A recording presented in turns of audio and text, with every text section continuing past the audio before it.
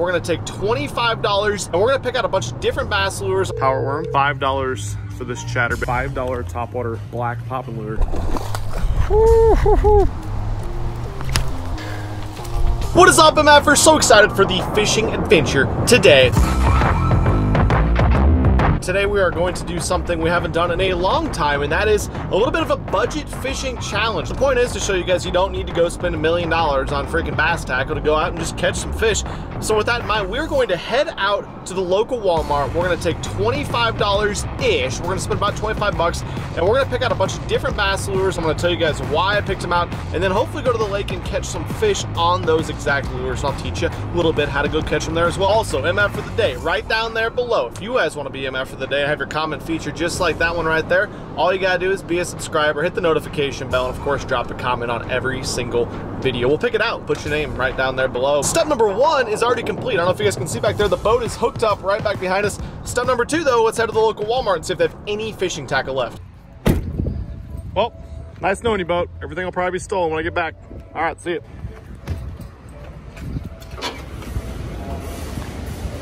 All right, heading back to the fishing section now. Honestly, this probably will be my toughest Walmart challenge, considering with this COVID stuff, all you guys in the world, I think, have been out fishing and everything's just completely picked over. So let's see what they got left. Terminal tackle, probably not gonna happen, but looks like we got some restocked baits and stuff here. I think I'm gonna get a little bit of an assortment, even though we're only spending about $20 here. I'm gonna get a couple different things we can probably catch fish on in a wide variety of different situations. Oh man.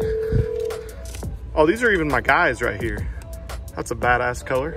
Power worm. It's only a 7-inch. I kind of wish there was a 10-inch, but power worms would be perfect. We can fish them on grass lines. We can fish them offshore if we got some offshore stuff. This is a good bait right here. You know, I'm also thinking like, you know, spinner bait, chatter bait, something like that. It's really windy outside. I throw chatter bait quite a bit. Ooh, 1/4 ounce. Oh, this is a 3/8 ounce. That's not too bad. I kind of wish there was a 1/2 ounce though. It's like no dice on the 1/2 ounce. So we got $5 for this chatter bait. Doesn't look like that bad a one either.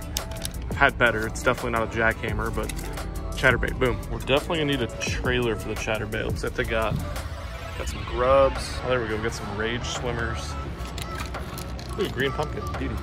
350 little green pumpkin rage swimmer guy. I don't know, never used these before. Little Kitech knockoff. Definitely like the exact same bait as the Kitech, but that's what they got here. Pretty solid War Eagle selection, actually. I think we probably want some spinner baits next. So I'm gonna grab a couple of War Eagle because those are, you know, the best spinner baits there are. I'm not sure what the water quality is gonna be, but 3/8 ounce white chartreuse, that'll get it done. Oh, hell yeah. Right behind there, actually, we got this guy. This is one of my favorite colors of all time, mouse. That's a good bait. 5.24. That's actually really good for a War Eagle. That's a good price. Of course, you guys know I couldn't go through this challenge without getting a topwater bait. And I know it's probably really grassy at this lake I'm going to. I haven't been there yet this year, I don't think. I decided to get a poppin' pad crusher too, a $5 topwater black poppin' lure. I better get out of here before I spend my money. Would you look at that? Even with the energy drink, we got out of there for $27. Not too bad. So we're right around $25 for our tackle. I don't know if you guys can hear this, but it is crazy windy today, so I'm glad I got a couple of moving baits, and let's get them rigged up, head to the lake.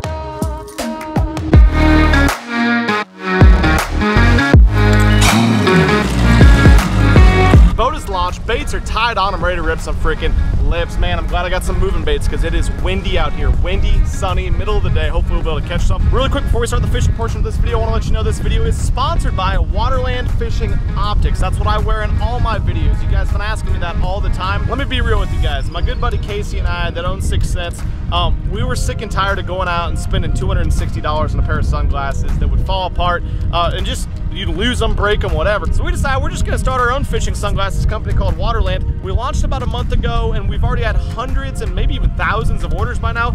People are blowing these things up, saying how much they freaking love them. Everyone's saying they're the best glasses they've ever owned, so I greatly appreciate that from you guys. You can check them out at waterlandco.com. I'll link it right down below. These are gonna be a $150 pair of glasses, but we launched them at 20% off for the company, and then you can also use the promo code MF10 that'll save you another 10%. You can get them for about $100 right now. If you're in the market for a pair of good sunglasses to go fish with, or if you have anyone in your family that likes to go fishing, these are the ones you want to pick up. I'll link it below again, and yeah, let's go catch some. All right, guys, let's freaking get this show on the road.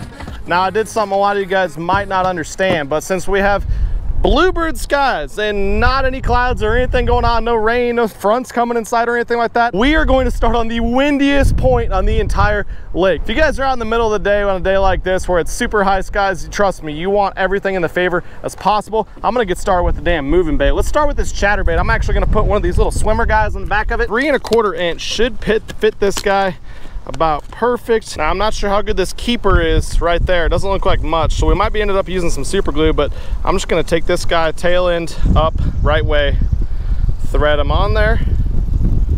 Looks like he's about lined up, and yeah, perfect. You want to make sure that tail clears the edge of those that silicone skirt, or else you're gonna have some issues. We're also gonna do something else. Water looks like it's chalked up a little bit over here with the wind blowing on it, I'm sure, and just because there's a lot of algae and stuff in the water this time of year, we are going to do a little tail dip of the chartreuse, especially because this is a bluegill forage lake. They all have that chartreuse light blue hue to their tails. Boom. Let's see if we can catch some.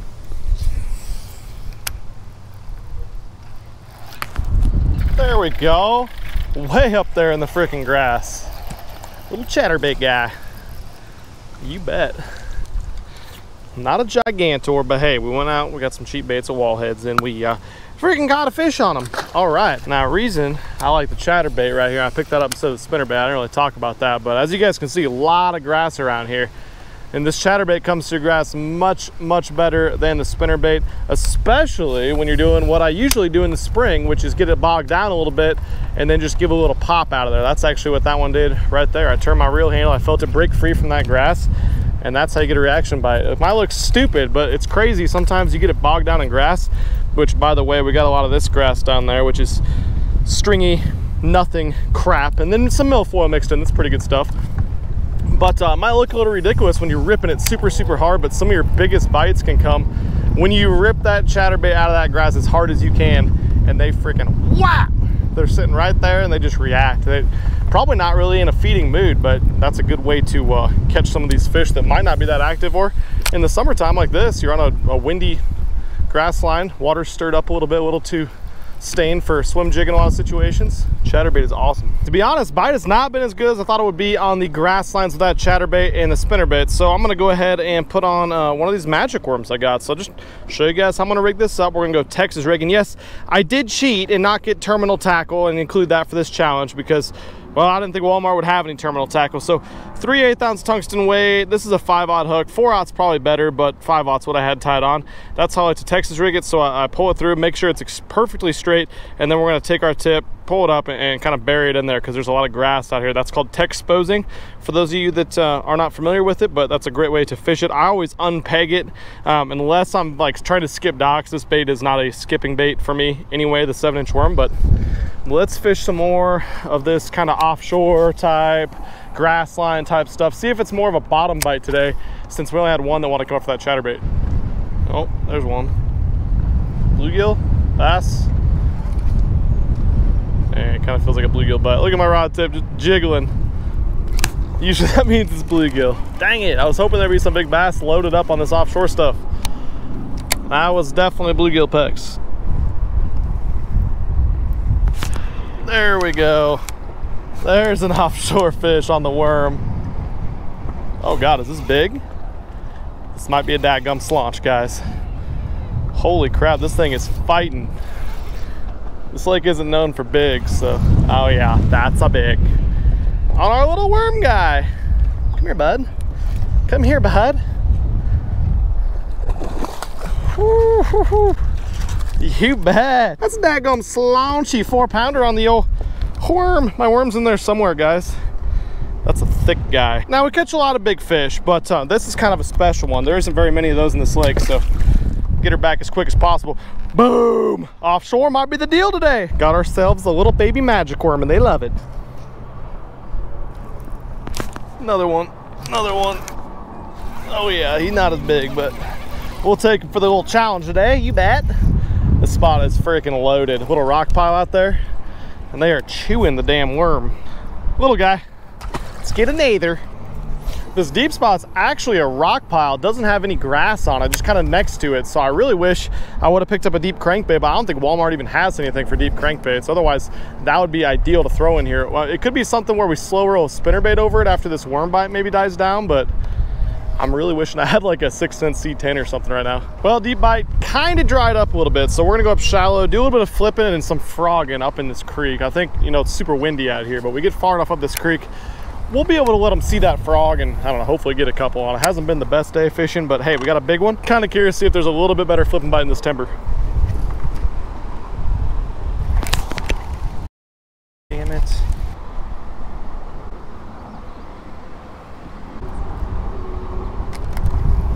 There we go, flipping fish on the worm.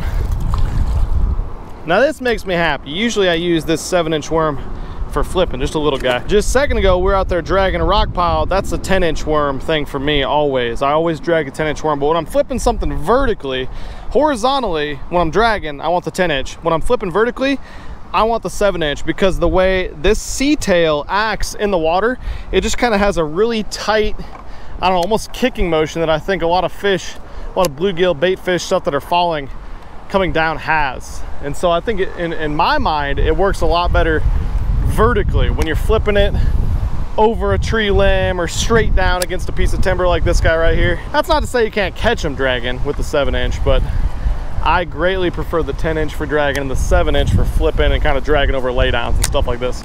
Okay, this looks a little froggy, a little too froggy to not froggy it. All right, Mr. Poppin' Pad Crasher. Most definitely not my favorite popping frog, but it should be able to get a bite at least today, right? Got thick duckweed over the top of some milfoil. We got some freaking slop on top of it, and we got a fish on the first cast. Look at that. Just had to talk some trash to him, tell you guys what was going on, and boom. I'd say that guy wanted it. Yep, he got it. Hell yeah. Oh, by the way, this isn't like a private stalker pond like a lot of you guys are probably commenting right now. This is a very, very public, heavily fished lake. This is awesome too. I'll take that. First cast the frog.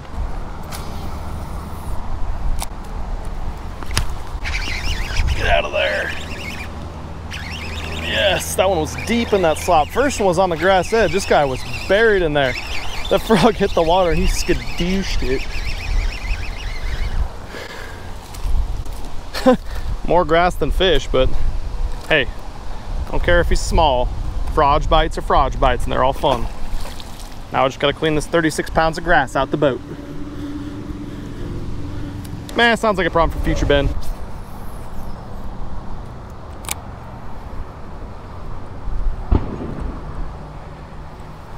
Got him. Come here, bud. Hell yes. You guys probably won't be able to hear this, but this entire grass mat right here is loaded with life. You can hear bluegill popping, there's freaking dragonflies everywhere. So naturally, gotta get in there. I've just been picking it apart. I actually had that fish bite a ways back there, and it looks like I might have blown out my frog completely. Let's see if we can fix him quick. Oh yeah, we're good. But I had one eat my frog back there and miss it, and so I switched angles. That's something you can always take from that, is to, if you miss a fish, change your angle up a lot of times, because I threw back to that fish 3 times from the same angle. Nada. Hey, we're catching some fish. This is awesome. Well, that turned out to be a pretty badass couple hours on the water today. We caught fish on all but one of the baits that we just went out and freaking picked up from Walmart for $25 or less. A little bit of bad news, good news. Bad news is we got to get out of here, but the good news is it's because I have something very, very exciting to share with you guys. So I'll catch you guys at home. I want to bring it back here to the house, because I got this giant box of stuff from 6 Cents with some new colors that I want to show you guys. Now it's gone. The myth, the legend. My new package. What do we got here? Those are for Cole. Not you. They're schmediums. They're for Cole. They're schmedium shorts. 6 Cents fishing shorts. We got all kinds of stuff, people. We got a big tournament weekend. We're gonna ready to shake and bake. So you guys can tell the Zark has arrived here. We have 2 tournaments this weekend. Zark just went and pre-fished. I don't know if you can see that because Big Red. She's a little battle tested. She is battle tested. Zark pre-fished, brought his whole rig to the house. We're gonna load my rig up, which is over there. Now you can see it. The lighting's a little terrible here, but like I said, we gotta show you guys some of the little 6 cent stuff there in that box. I just got some brand new colors. Yeah, so plan is we're fishing a no-wake lake for the tournament tomorrow. So we're gonna put all the tackle and fish out of my boat, and then we're gonna tow Zark's boat with tackle in it back behind us. So whenever we need anything, beauty, hop back there and shake and bake. All right, let's actually show people what we got here. Are you gonna do the unboxing, Jim? I will. Let's do it. All right. I gotta sit down though because I've been fishing and I'm old. You are old. And that's full. Is that full of frosty beverages? That's full of not frosty beverages. Okay. Medium shorts for Colton.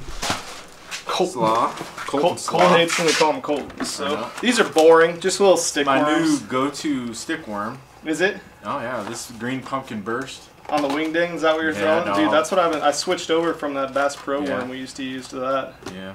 It catches them. It does. Green pumpkin burst, got 5 of those, 5 black and blue flake, 5 watermelon candy. But we got a bunch of crankbaits. We have some new colors crankbaits that just came out. This is the Magnum square bill. Dude, I don't have. Have you seen these? No, I haven't. Oh yeah, I got some. See this new color? I have not. Tilapia. I have. There are a lot of tilapia in Nebraska. Tons of tilapia everywhere you go. No, there is no tilapia around here, but it looks just like a perch. Yep. Exactly like a perch. Perch, bluegill, whatever. It's going to be a good little imitationer, but that's the Magnum square bill. Do you like when I say Magnum? I do. Magnum. Have you seen that color prawn? I have not. Bluegrass Magic prawn. What'd you do? Cops are here. You heard I was in Omaha. It's green pumpkin with blue flake, and then the back of it's like a blue shimmer. It's like an Okeechobee craw type color. Yeah. I caught a 5-pounder flipping docks with it the other day, so I had to have 5 packs of it. We're gonna be doing some deep cranking, I think, in the tournament tomorrow. This is a guy that's a brand new color of C15. I got a bunch of deep cranks. I already had a bunch of C10s, now I got some more C15s, but this is one of the new colors. I'll take it out and show it to you. The tilapia was a new color. This is 4K Gizzard, which is a type of color that I like a lot, where you have a bright color mixed with a natural color. You got the naturalism of like the pink back, and then you got the bright white and the bright scales on there. That guy will get bit. Good Tennessee River color, I'm sure, too. That one there is Sob's Juice, Casey's color that he designed. That's like a sexy shad with more of them scales. I've been catching them at rafting. On that one? Let me show the fine people at home. Dude, it's going to take us 7 hours to load tackle in the boat, but there's the Sob's Juice if you haven't seen it. A couple cases of those, because we're basically going to get snagged every other cast tomorrow, I would assume. Shad Sense. That's just a natural, probably a good color after we fish some of these spots a few times to go back through with the Shad Sense. It's like a natural see-through sexy shad type color. I don't know if you guys can see any of that or if it's like terrible reflection off the lens probably. Got some deep jigs. Those looked good. It's a lot of muddy, stained water at the lake we're going to. Look at all the people struggling to get around your truck because it's parked so far out. I know, hopefully they hit it. Yeah. Not. You're sponsored by the insurance company. So. Hey, they just come through today, actually. Did they? Yeah, got a new lower unit coming. Deal. Dark's a little hard on stuff, so he's sponsored by the insurance company, as he says. More of those guys. Dude, I gotta have like. I'll just take these. You'll take those? Dude, I could catch them on these. I got some spots. That is the mini mag spring bluegill color. They run like a little 6 deeper. feet. Yeah. They run a little deeper. 5 to 7, I'd say. That big body depending on your... seems like it works it down. Yeah, it runs really good through rock and laydowns and stuff like that. Stumps. More clouds. Green pumpkin burst. Here's another new color. This is a cool one. It's called Mudgill. Good muddy water Gillian color. Chartreuse bluegill. We're also sweating, or at least I'm sweating sitting here. It's like 94 and humid with no air movement, so sorry about that. I'm out of shape and fat. Get over it. Did you just look at my chub? Yes. I got excited about this. People talk about me losing weight on there all the time. You gave it to me. I did. I lost 30 pounds. Was that Atkins? No, that was, we don't want to talk. Not meth, like you guys probably think. Joe's from Iowa, but more hybrid jigs. Spanish Jews is that one. Jews. Dude, what did you do to your shorts? We had a little... A little dye. You got a dip and dye incident? Dip and dye incident. It was all down my leg. Beauty. Happens to the best of us. This is grass. Is that the, oh, grass mutant. That's the one I designed, actually. Did Bet you? you didn't know that. The mutant? It's a good color. The mutant. And then... We should I was change only- it to the Zark mutant. Zark mutant. Deal.